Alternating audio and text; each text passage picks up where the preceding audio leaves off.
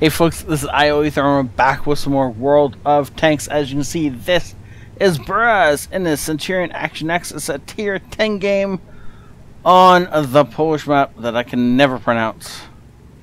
Stud. That's about all I'm going to get on that. So, he's a platoon of 3 guys. All in actually not bad tanks. The Progetto 65 is the only one I am uncertain about. I'm still not certain if that's a good tank or a bad tank. But of course, the 140 is awesome. And we are blue. Or we were last game anyway. So if we shoot anybody from our team, we're probably going to turn blue again. So, you know, there's that. Just to make sure everything's on the up and up. Ooh, that shot almost flew true. That may look like he's using a PCR. I mean, obviously he is. But this is actually his standard ammo. It's the heat that is the gold. So no, he's in fact not shooting gold, though it may look that way. And tonight, by the way, if you are bored from about 7 p.m. to about 10 p.m. Eastern Time, you can jump over to my Twitch channel, and I'll be streaming 7 Days to Die. The newest update is out. And, yeah, it should be a lot of fun. I will, I got the server set up kind of plainly right now, but we're going to get as many people on it as possible and just find some fun stuff to do. Ooh, almost killing the 140 over there. Or was that? It was a T62A. Sorry, I just saw the outline and thought 140. If they had focus fire a little bit better, because all 3 of them hit 2 different targets, and so if they'd all hit the T62, it would have died immediately. Instead, it lasted a little longer. But that's okay. I mean, we seem to be the only things out on this ridgeline for some reason, which gives us huge flexibility, because we don't have to worry about the opposing team spotting us and then shooting us or anything like that. It's purely just pushing damage downfield on these enemy heavies and tank destroyers that are, well, sitting over there and just kind of taking it. Mostly because half the time they can't even see us. They might, you know, put rounds into us. Nice job. He is having to switch over to heat in order to punch through the armor on the Type 5 Heavy, but of course that is pretty normal. The turret on the Type 5 Heavy is very heavily armored, and he still has to aim these shells in order to punch through it. It's not like he can just point and click on the thing and be okay. He's still got to aim for flat, weak spots. Nope, not finding any. He's just gonna not take the shot, which is, of course, if you can't find a great shot, you shouldn't be looking to shoot anyway. Seeing the side of that turret would be great, but unfortunately, I was gonna say the Type 5 knows what he's doing, and then he just goes and gives us the side of the turret. Unfortunately, we weren't aimed in, and so he couldn't take advantage of it. It's always annoying when you see that happening, when you're just like, oh, if I was half a second sooner, this would be a thing. Unfortunately, we were not half a second sooner, and so it was not a thing. And that, as much as that sounded like artillery hitting near us, that was not artillery. There's no artillery in this game unless you count the 4005. So something big just took a pot shot at us, and unfortunately for them, it missed. And that is the first kill on our team this game. So we've just lost our first tank. So far, we were winning. Trying to find a shot on this 60 TP. I don't think he's gonna from this angle. Even with heat loaded, he's gonna have a hard time finding any kind of a shot. Oh, there's a shot though. IS-4 gives us the flat plate at the front and just able to put a heat shell into him. And then he does it again, so like, why not repeat, right? Well, this is a little bit awkward. We still got all 3 guys in the platoon, but one of us is down ultra low. That is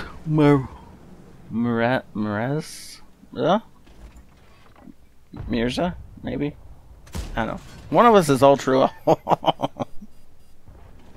And ooh, that's a E3 that just ricocheted off. Had to have hit the. I don't know. Didn't. I was thinking it hit closer. First off, I was thinking we had a gun mantle on. Well, of course we don't. But of course, so that means the E3 was just below us and firing up us, and that just ricocheted off the top of the turret. And that did not. Oh, and you can see the difference. Hit the cheek of the turret, went in, hits the top of the turret, and ricochets up and over the tank. And that's just the way it goes with this thing. If you can sucker them into shooting, like you're basically their forehead or the turret, shots will just ricochet over your head, and you'll be perfectly fine. If they aim for your cheeks, that's just you done for. Side of an E4 turret, we'll take that all day, every day, right? E4 though wisened up and did not hide his little weak spot on the top, and then apparently at the same time they decide to make a rush, and the 60 TP goes down, but the IS-4 never entered the corridor, so he doesn't actually take any damage from this push. Well, he didn't up until... Oh, nice shot, finding that. I must have been a cupola shot. I don't see how it would have penned anywhere else, but it was well done. But, and then the lower plate on the WZ. Unfortunately, as again, no focus fire, and so they're not taking down a single target. They're spreading damage over a few targets, and that's going to make it a little bit harder to finish these guys off. W111 is charging now. I don't know why. I don't know what he assumed was going to happen, but whatever he thought was going to happen was not what happened, I'm sure. I'm sure he didn't charge across that open field assuming he was going to die. But, you know, maybe he did. I don't know. Maybe he's just that much of a moron. But,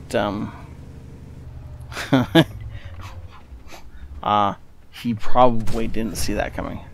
Tracking the IS-4. I was thinking he was going to try and push over the rise with the IS-4 being tracked. He's definitely not going to... Is he firing HE? He seems to be trying to kill it with HE.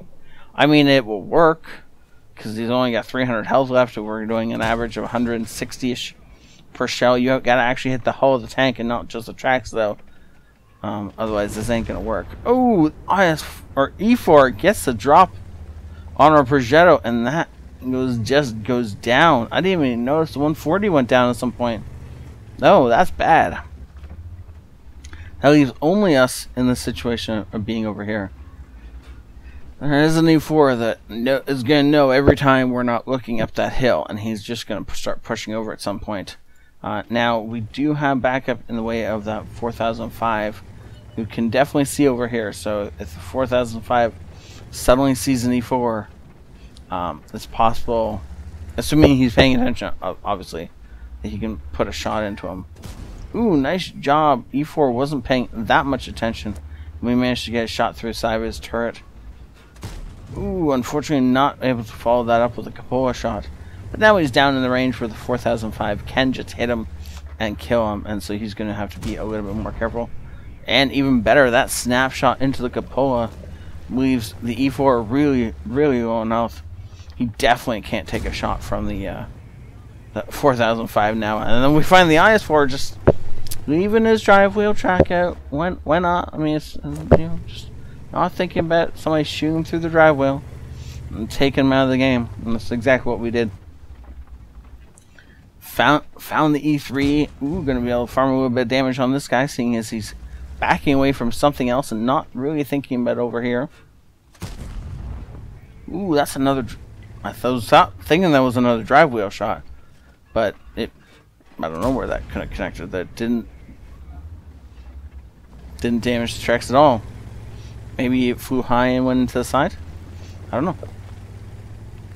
E3 is barely surviving. So now it's not a bad time to think about pressing over this hill and taking out this E4. E3 is actually showing us his side right now. I don't know what does he think was going to happen? He just pops up on that ridge and shows us his hide. We've been farming damage off him for the last, like, minute. What was he thinking? I don't know, but it didn't involve, hey, if I sit here, I'm gonna die. I mean, obviously, right? E4, ooh, paying attention, but unfortunately, ricocheted one off the top of us. And Brez knows he's got to go in. I mean, E4's got that long reload, but big gun. And then the Yag E100 misses the shot as well. And so he's just going to take this opportunity to dash around behind it.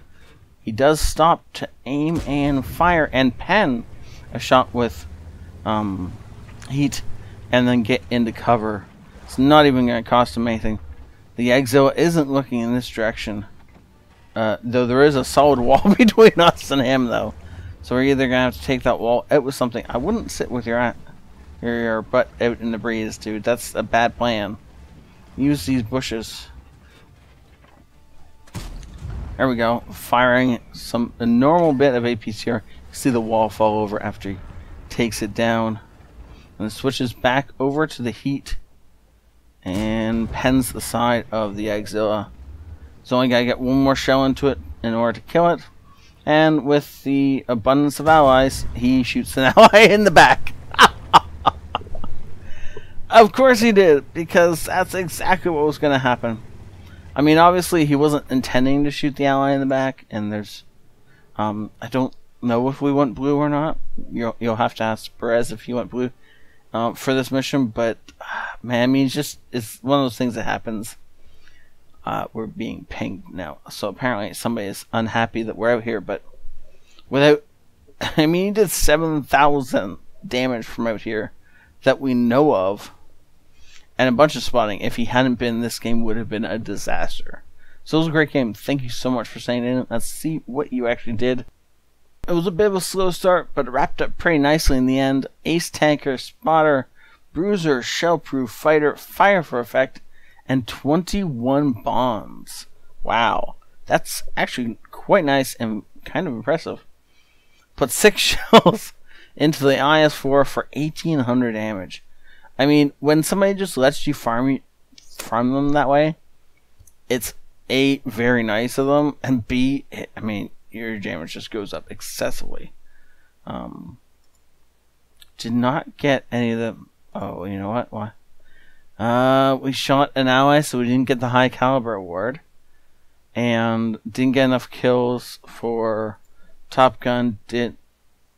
Actually got enough for Confederate. Is that also something you don't get if you do team damage?